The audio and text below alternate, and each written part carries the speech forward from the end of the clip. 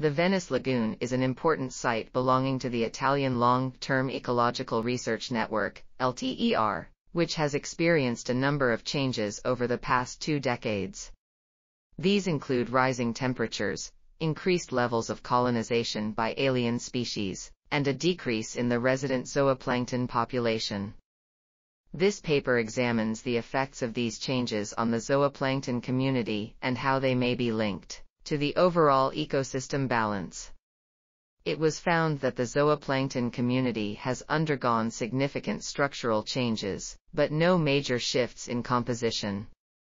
Additionally, the authors suggest that the changes in the environment have caused a compression of the spatial gradients of the habitat, leading to more intense interactions between marine and estuarine species.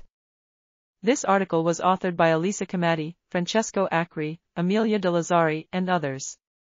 We are RTCLTV, links in the description below.